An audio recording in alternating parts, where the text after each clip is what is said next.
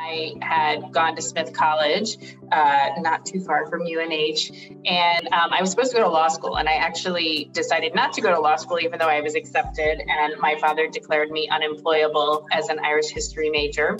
And I drove down to Washington, and I actually ended up becoming an intern for what was a public interest communication company. And I had no idea what PR was, and I didn't know that you could do it in the public interest or not in the public interest.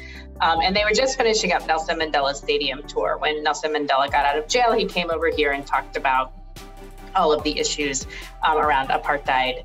And I got hooked. And I stayed there, and I eventually became the president of that company. And what it really taught me, though, was this idea that there were people who, in addition to all the policy people that were running around Washington, D.C. and in state capitals, that there were actually people who decided, what were the priorities we even wanted to discuss? What was going to be on front pages and home pages, and what was going to have a Twitter. And I got really interested in that and thinking that, that's a really interesting part of policy and policy making. And I had big dreams of making the world a better place. I still do. And I realized that there was actually a talent to it, because if you can't get attention, you can't actually get the change that you want, because you don't even get a decision, or you don't even get the meetings to discuss your solutions. So I learned that craft over time and eventually started my own company.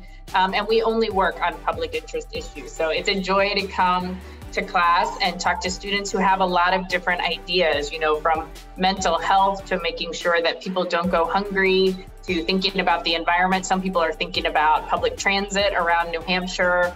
And suddenly they realize in class that you can actually call people up and ask, why isn't this happening now? And really realize that, in addition to these are campaigns we're just doing in class for a grade, is we could actually run this campaign. And it's a really empowering moment to realize that you can actually shape the world in the way that you see it if you use communication well.